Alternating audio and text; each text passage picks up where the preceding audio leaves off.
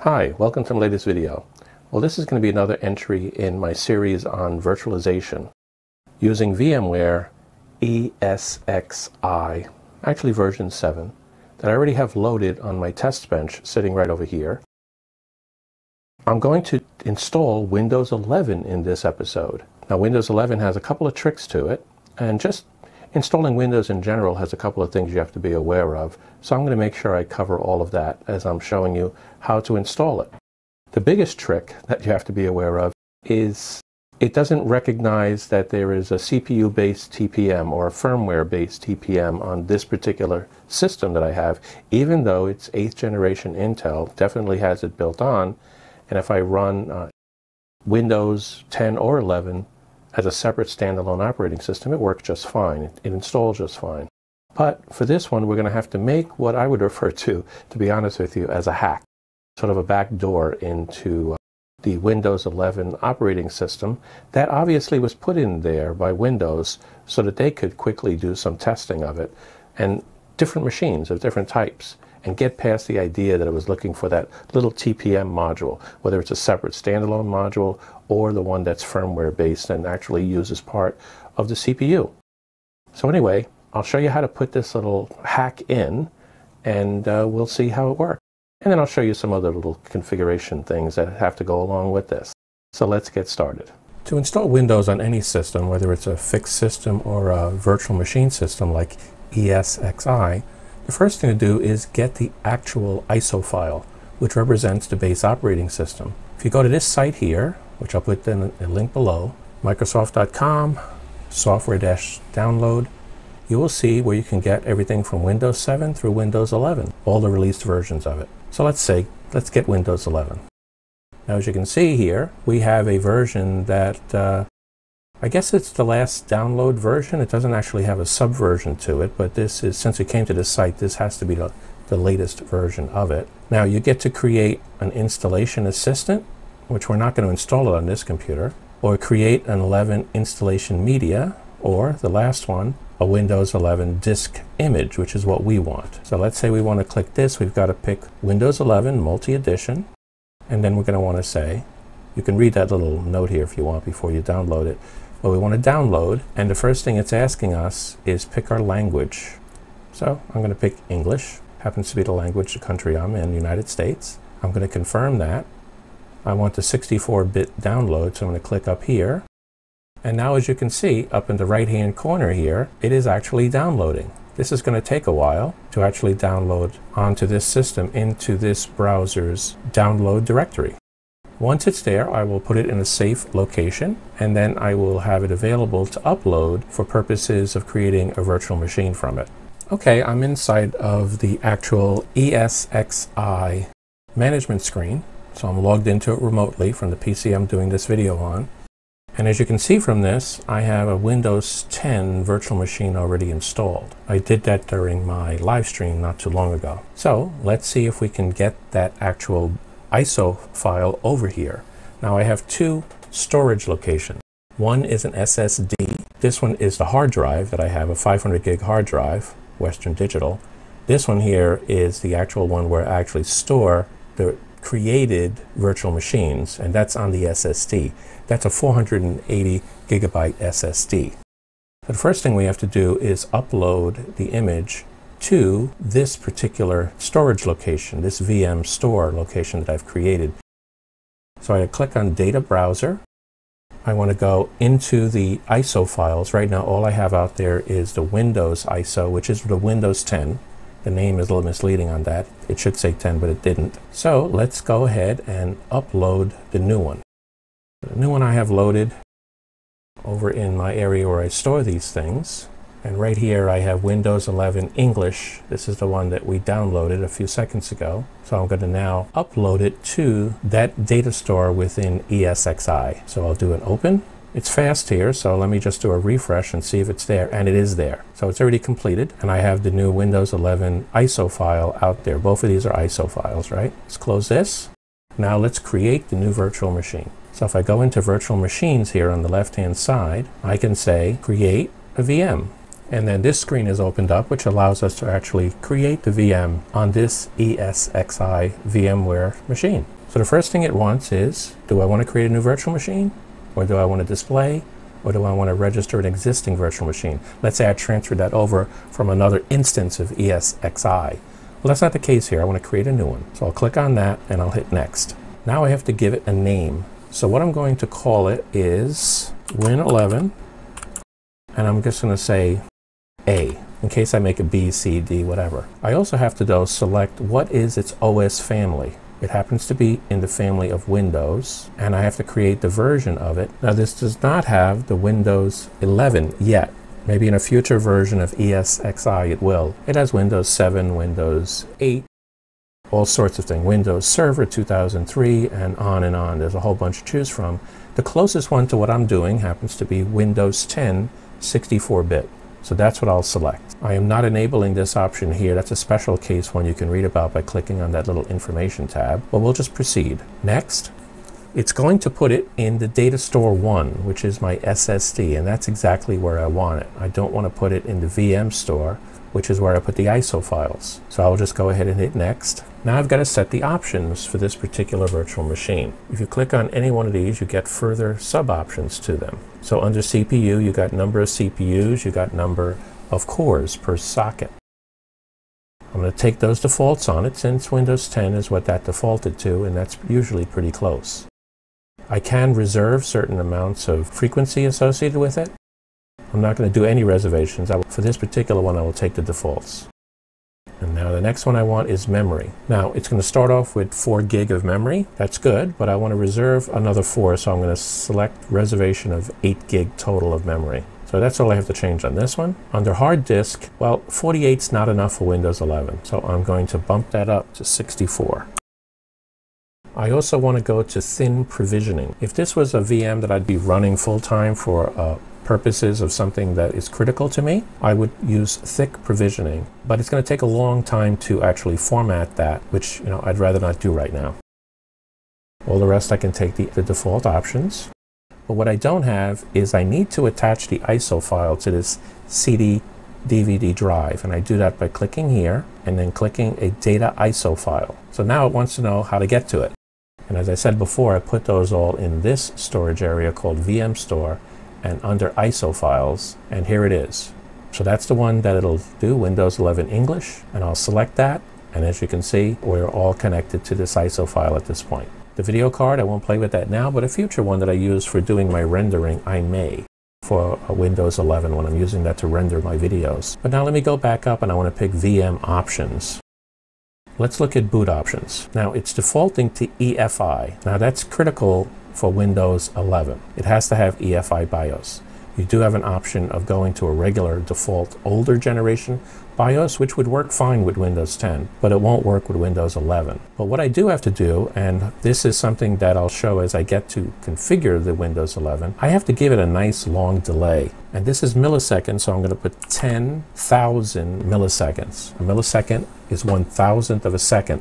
So this will be a 10-second boot delay. Now I could turn this off later once we've installed it, but for purposes of installing it, I need to have this delay. That takes care of what we have to do here. I don't want that accidentally checked it, and I'll hit next. Now it's giving me a summary page of all the things that it will do, and then you should go through this and make sure that it's everything that you selected.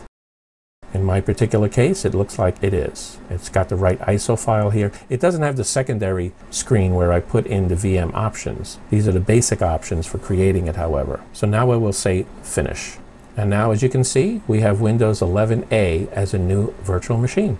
The next step will be to bring it up and start configuring it properly. But the bring it up is the first trick that I have to show you. Okay, let's see if we can get this image started so we can get ready to install on it. I'm going to start it up, but you remember I had a 10-second delay before it actually starts, and I did it intentionally so that I can inject an escape key to a prompt that comes up as soon as you boot up for the first time from the installation media, which is effectively what we're doing here. So hopefully I'm able to get it done within the 10 seconds. If not, I'll have to try it again. So what I'll do is I'll hit start, and then I'll come over here to actions. I'm going to go to guest OS. I'm going to go to send keys, and I'm going to hit escape.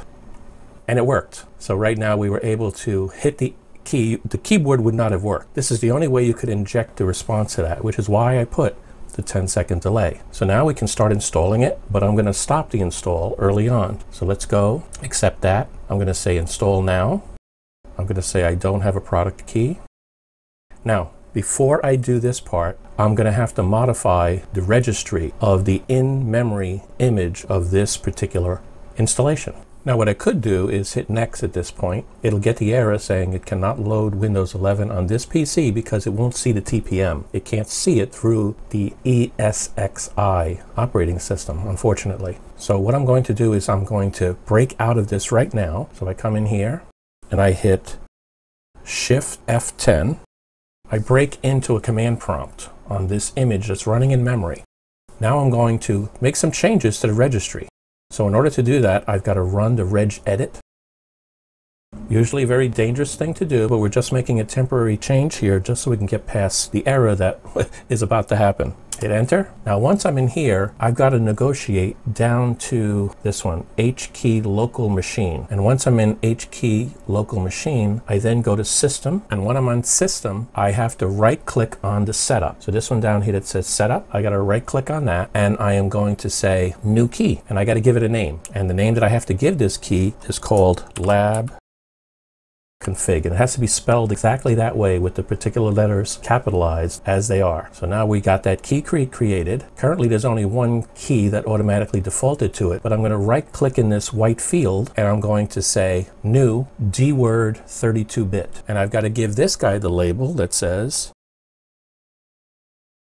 bypass TPM check, and it has to be spelled exactly that way with the lead characters for each word, and in the case of TPM, the entire acronym capitalized. Now it's currently set to 0, so what I have to do is I have to double click on this. You can see it's 0 here. I'm going to change it to a 1, and I'm going to say OK. So now we have a 1 set into that new key that we created. I can now exit out of this because it saves it in memory, and if I exit out of this, I should be able to proceed. So let's see what happens here. And there we go. We would not have seen this screen if that did not work. Now, for purposes of understanding where this came from, it actually came from Microsoft, the development team originally. There's an article written from called IvoBeerens, and I've put the link down to it in the notes below. So you'll be able to see the actual article that I drew this all from. And it's very popular. And as I said earlier, this is what you would have to do no matter where you were trying to install Windows 11 and the machine did not have either physically a TPM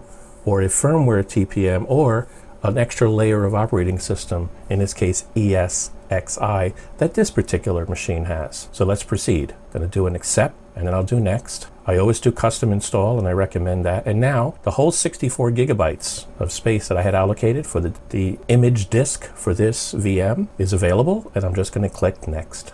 And it's now installing Windows 11 onto this particular PC. So we just have to wait a few minutes.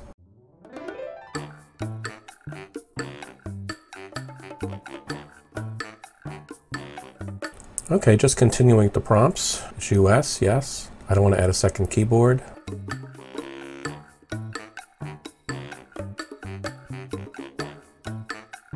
Okay, I'll call it a name similar to what I gave before. Win11A. Okay, I want to set it up for personal use. Now I don't want to sign into the Microsoft account. So what I'll do here, and I don't want to create one. I don't have a security key. I'm going to go to sign in options. And one of the options, which I will choose, is called the offline account. This is because I picked Windows Pro, Windows 11 Pro. If I had picked Windows 11 Home, it would have forced me to use the Microsoft account.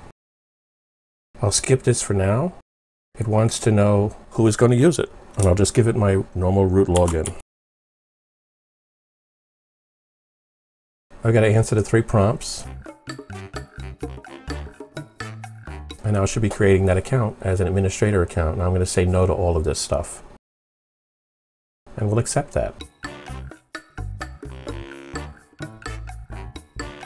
And there we go. Windows 11 is up. But we're not done. We got one more thing to do. For example, let me demonstrate something. If I try to take this window and I try to grow it, it really does not grow in either one of the dimensions. It needs special drivers added, along with some special services too, to make it work properly. as an image, a VM image running in VMware. Now to do that, I'm going to close this out. I'm going to do a shutdown. Under Action, I'll say, I'll just do it normally here. I'll come in here, go into the normal shutdown right here for Windows 11, and I'll do a normal shutdown. Okay, it is now shut down. Now you see this blue warning here, VMware tools are not installed.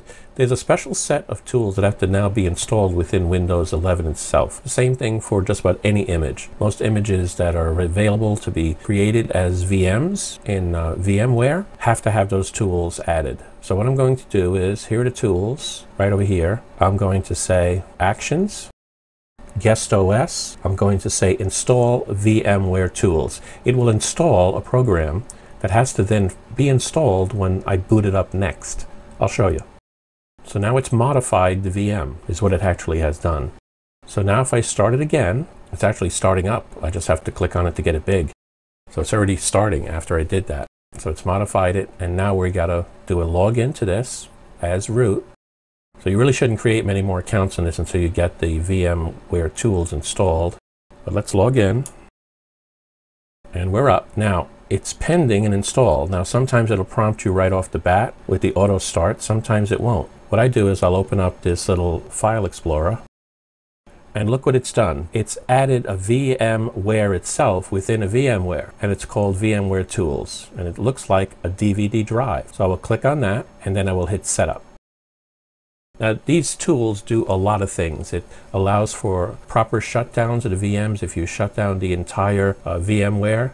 ESXi, it allows for proper restart of it. It allows for a lot of different things that are critical for the proper use of a VMware. I did double click on that. I guess I didn't. I want to install it.